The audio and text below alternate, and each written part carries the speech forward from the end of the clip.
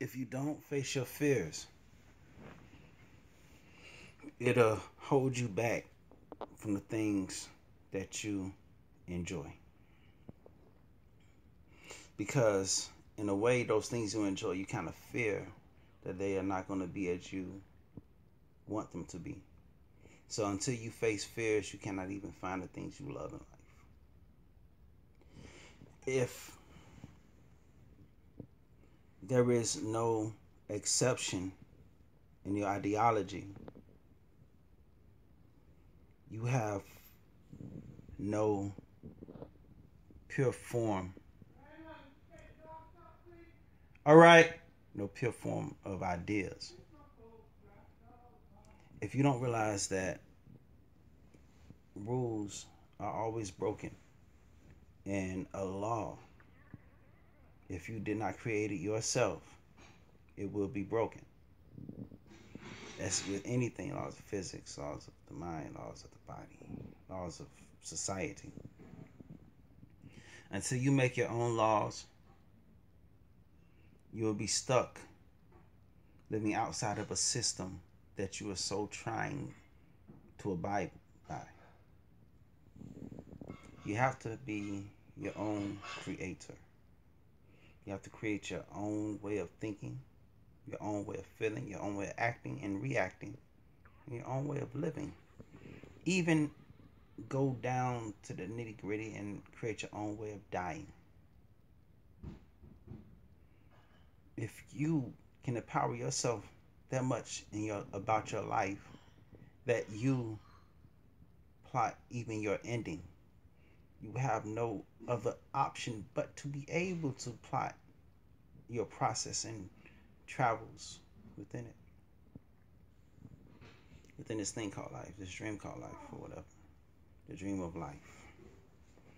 It's not that it's a dream, it's just the dream is more real than reality, and it feels so real that it can only be beyond understanding.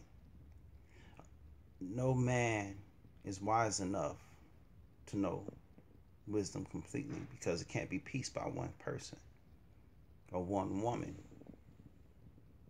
We play games in life thinking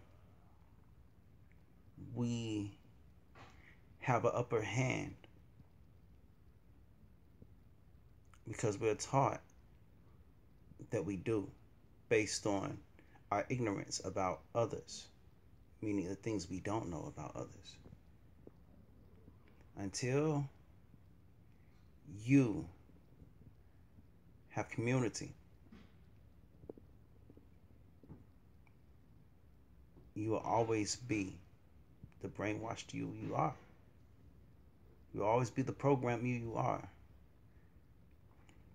When something is so complex, it becomes easy to teach and easy to learn, because pieces of complexity is what every individual pretty much is in reality. It becomes widespread because it is already the norm. It's just not being made conscious of. So don't seek to become conscious in behavior. Just seek to know that you are already conscious, and to understand it and be wise enough to point out how, why, when, where, and what makes you conscious, and that who you are is inevitably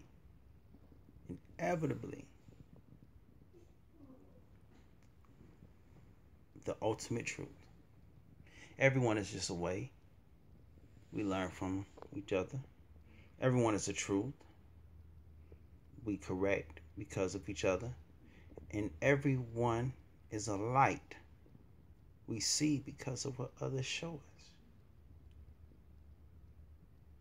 What they say, Jesus consciousness or Jesus spirit. What about the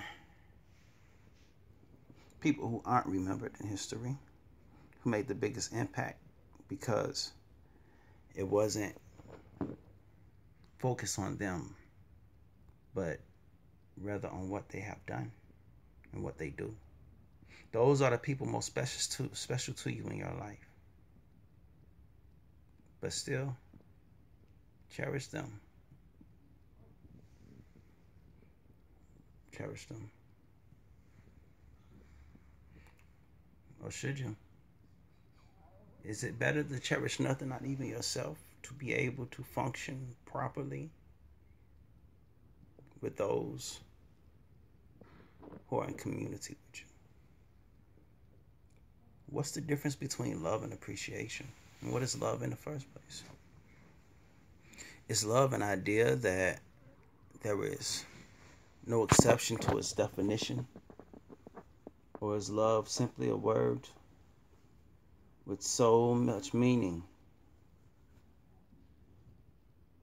that hatred breeds from understanding and learning about it? Is it something that we will never learn in our whole lifetime, but we'll do so much of it because we don't comprehend it? It's what you don't understand that controls what you do. With that being said, first time for everything. Have success in every failure. And every failure will become a triumph.